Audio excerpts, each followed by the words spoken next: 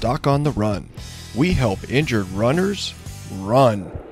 When you go to the running shoe store and you're looking for new running shoes, there are basically three varieties. When you look at standard running shoes, you have something called motion control shoes, which of course are supposed to control motion, and those are typically recommended for people with flat feet.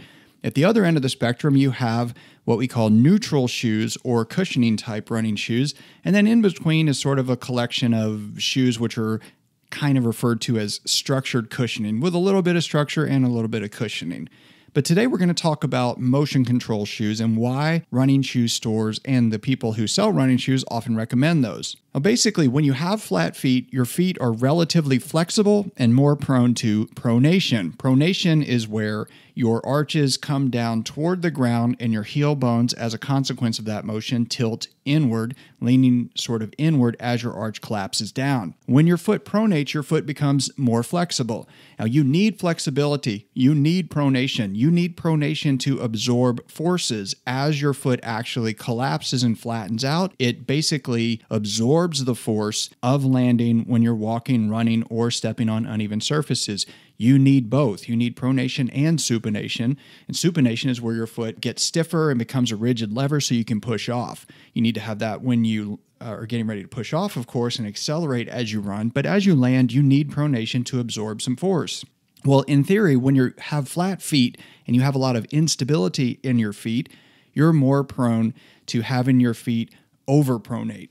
So there are some running shoes which are consequently referred to as shoes for overpronators, meaning that you have relatively flat feet. So those shoes basically have lots of material in the arch area around the heel, both designed to basically serve as a buttress to prevent your arches from rolling inward and collapsing, but also to keep the heel bone from tilting over. Now, in general, motion control shoes, because they have more material added to impart stability into the shoes, will feel a little bit heavier than most other types of lightweight running shoes that don't have as much structural integrity. It's not complicated. The more stuff reinforcing the shoe, the heavier it has to be. But all of that stiffness, all of that extra material does make it more stable. So if you're prone to getting problems like posterior tibial tendonitis or maybe even plantar fasciitis, it may be true that you need motion control shoes. But not everybody who has flat feet really needs motion control shoes.